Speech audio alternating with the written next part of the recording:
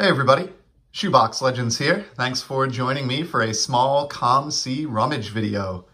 Picked about 15 cards out of my to-be inventoried and added to my collection COMC pickups box. Thumbing through the selections for today quickly, it looks like they are mostly baseball, which is actually very fitting with the season now underway. And we're just gonna not waste any time, get right into it here. So we start off with a really nice 2018 Topps Chrome pink refractor of future Hall of Famer Adrian Beltre. This guy was one of the premier hitters of his time. Absolute, guarantee lock to get into Cooperstown in my personal opinion.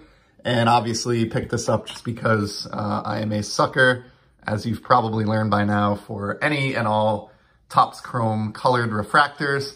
And really like the look of those pinks from the 2018 season.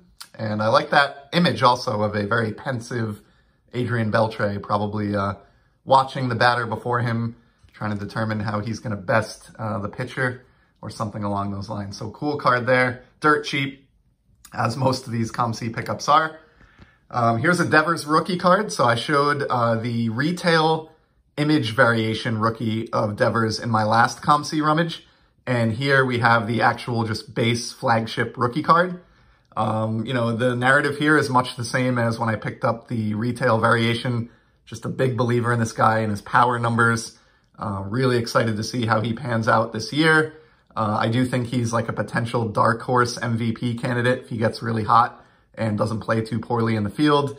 And it's just amazing to me. I know in 2018 they were printing a lot more cards than they were, a decade earlier or even a few years earlier. But it still kind of astounds me that you can get his Topps flagship rookie for so cheap. This particular copy, I think, was $2 and pocket change. So happy to have one of those. I have quite a few copies of that card as a sort of a big believer in Devers. He's one of the modern players alongside Xander Bogaerts and apparently Juan Soto now that I collect. So happy to add another rookie. Here's a cool buyback. This is from the, I think, 2016 Topps Heritage release, a box topper buyback of a 1967 Topps Phillies team card. So just love these, and obviously a pretty cool image there.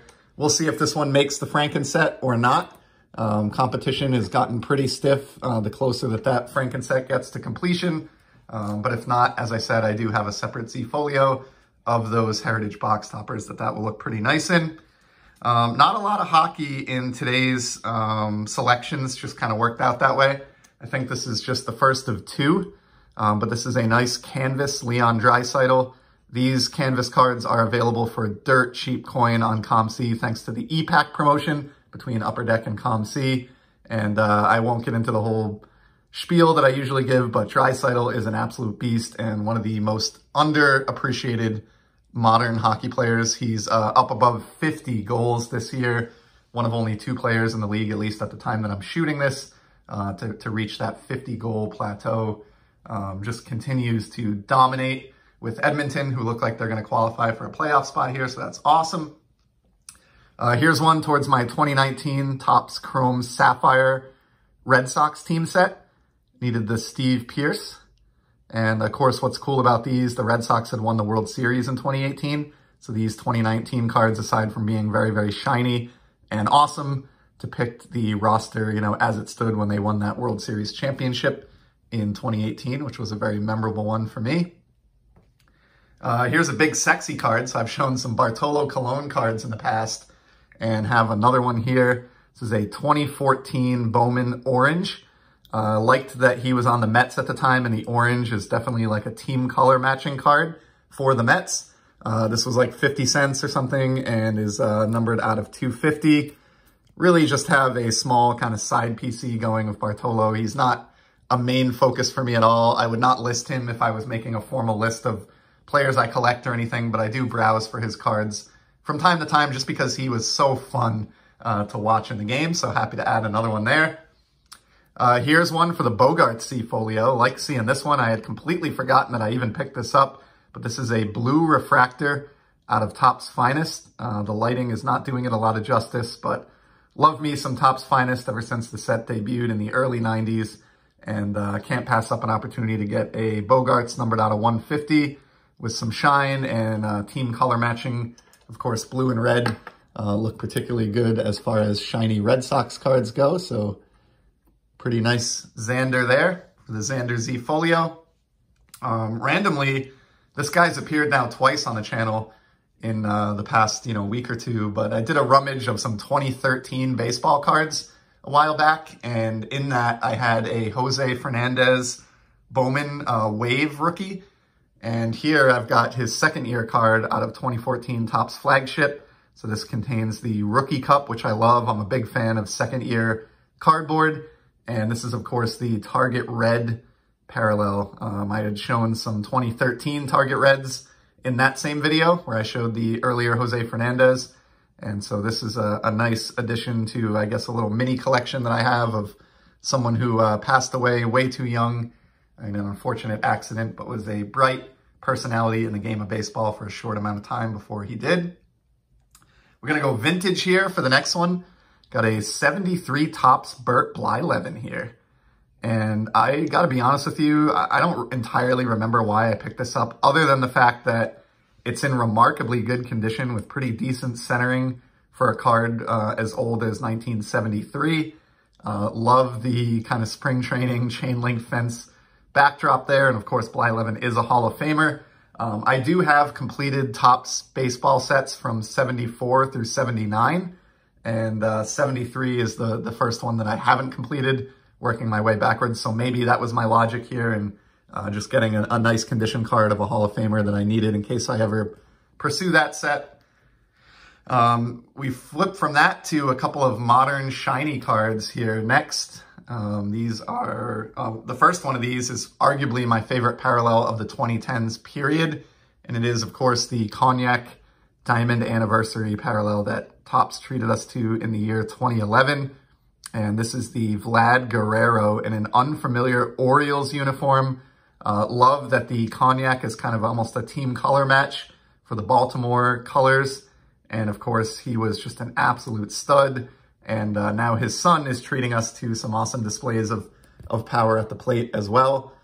This is not a very valuable card, but I just thought it was cool to kind of commemorate his extremely short stint at the end of his career with the Orioles.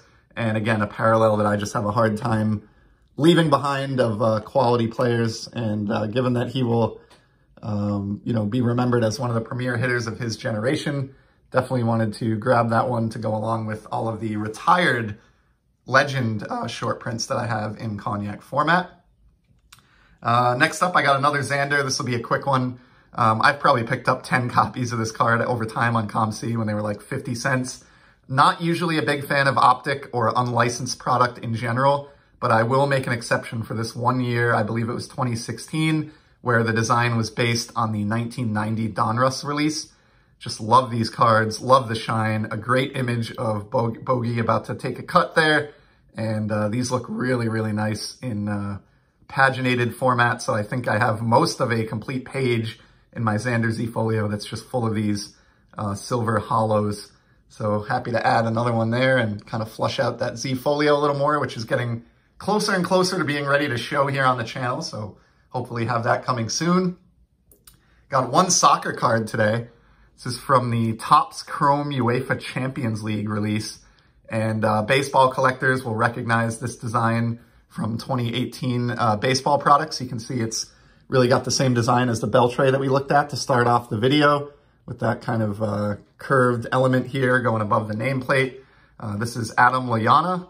At the time of my favorite club, Liverpool, which is why I picked this up for my Soccer Z. He has since moved on and is applying his trade elsewhere, but numbered purple refractor from a Topps Chrome UEFA set, numbered out of 250, was available cheap and is my favorite team. As I said, I am a Liverpool fan. They are in the mix for a Premier League title, fighting Man City atop the table this year, so good timing on pulling that one out of the box to show off. Got one last vintage card here. This is a 62 Topps Tony Taylor of the Phillies. No real recollection or clue as to why I bought this, other than I'm sort of always in the market for any vintage Topps card that I don't already have a copy of.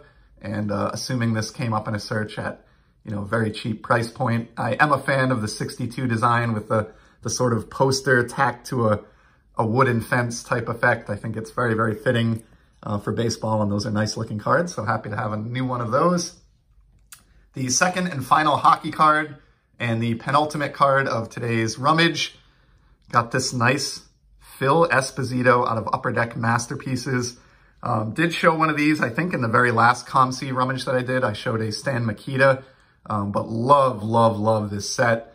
Upper Deck only did this set in hockey 1 year, sadly, probably about 15 years ago now. It was not long after I got back into the hobby, and I just adored this release. Another great painting here of Esposito celebrating in front of the net, presumably having just scored against the rival Montreal Canadiens.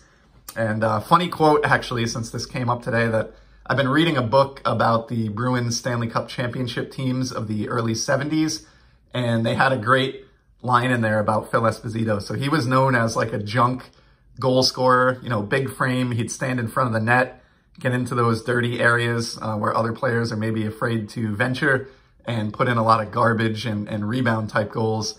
And in the book, they commented on a bumper sticker that you would see on cars around Boston in the 70s that I thought was hilarious. And basically it said, "Jesus saves, but Esposito scores on the rebound." And I thought that was pretty creative. Definitely made me snicker when I came across that in the book. And then the final card for today is a beautifully shiny card from the 1990s. This is a set that I learned about a few years ago now on a channel that I really admire. I've talked about before, my friend Eric at Those Back Pages. And in some of his early videos, he was showing some of these refractors off, and I knew I needed to track some of these down. And I've grabbed a handful of Hall of Famers and star players in the time since. And the set is 1999 Bowman's Best. Look at how these refractors look. Just beautiful cards. Honestly, the video and the lighting isn't even doing this justice. As great as it looks on camera, which is pretty nice, it looks even better in hand. If you've never held one of these Bowman's Best refractors in hand from 99 and you are a fan of shiny, I cannot recommend enough heading out and trying to pick up even just a common player off your favorite team, or maybe like a semi-star that you have memories of. They're just gorgeous cards. You can see this is when Topps was at their prime as far as etching. Look at the detail they gave us in that uniform, in his kind of shin guard here, in his cleat, up through his helmet. The bat itself is etched. I mean, just the amount of care that went into creating this shiny beauty is just astounding. And, you know, these aren't easy cards. The refractors are numbered out of 400 copies each. And then there are atomic refractors numbered out of 100. But I actually like the plain refractors better than the atomic. I think the effect just looks nicer. So, you know, 400 copies is definitely not something that I would even call scarce. But at the same time, you know, coming up on, you know, 20 plus years, not too far away from being 25 years from the release of this product, and with just 400 copies a piece, they do tend to dry up. For big players like a Griffey or someone like that, you're going to pay big dough if and when you even find one. They're not always even available on the market. But I was able to snag that Jeff Bagwell, who was sort of one of my players that I admired growing up and could really mash the ball in the 90s and 2000s. Was able to get that for about $5, which I thought was a real steal. Very, very happy with that one. And that caps off the COMC Rummage for today. As per usual, clocked in around a minute per card. So I'll finish at 14 minutes and change for 15 cards. That seems to be my going rate. But I hope you enjoyed some of these at least. Mostly baseball today, so a little bit less variety than normal. But within the sport of baseball, we spanned, you know, from the 1960s all the way up to present day, shine and vintage. So a little bit of everything. So I appreciate you stopping by. And I will certainly be back in the very near future with more COMC Rummages and more sports card content in general. Until then, stay safe, take care, and enjoy the hobby.